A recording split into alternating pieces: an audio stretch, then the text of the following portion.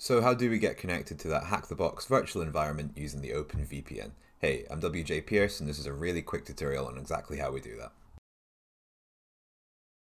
So we are going to need a piece of software to do this and it's going to be our VirtualBox. We are going to need a virtual machine running, which is PowerOS. You can use Kali or Power, or you can use any virtual machine really, but I tend to use these two because they're really great for offensive and defensive security.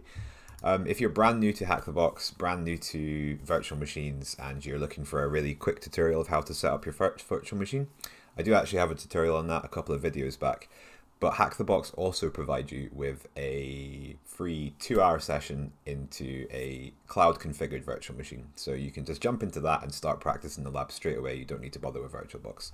But without further ado, here's how you get connected.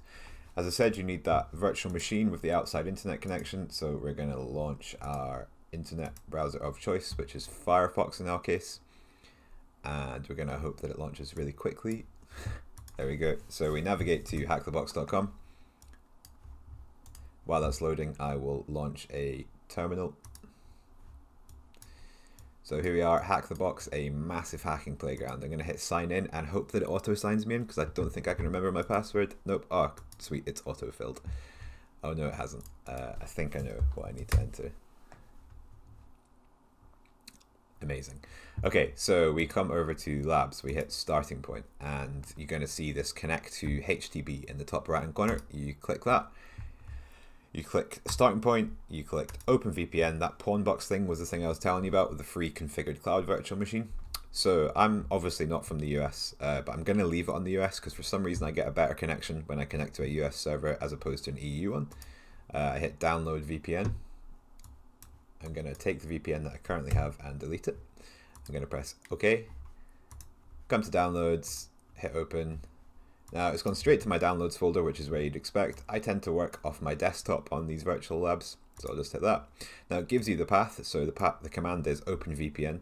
If you don't have openvpn already installed, just do a sudo apt-get openvpn if you're on a Debian-based virtual machine, which Kali and PowerOS are. And then you want to open your VPN file. So I'll show you exactly how you do that. So sudo open VPN starting point, then hit tab to finish the command, and you hit enter my password so I can perform root actions. And there we go. We're going to see initialization sequence complete, and we can minimize this now. Now we want to open a new terminal, and this is where we're going to actually be working from, and we need to keep that terminal open to keep that VPN connection open as well. So you can see here that it says pending connection. May take up to 2 minutes, so I'll cut out this wee bit of the video and hopefully we'll come back and we'll be connected to their virtual private network. Hey, it's already done it. So we're now connected, so we can close this and we can come down to Meow, which is probably where you are if you've watched this video, and we can hit spawn machine. And we'll wait for it to create the instance.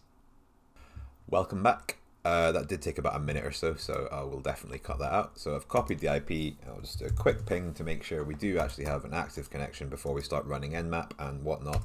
Hit enter, and there we go. We're getting a reply back, ICMP protocol, and that means that we are connected and inside the Hack the Box VPN.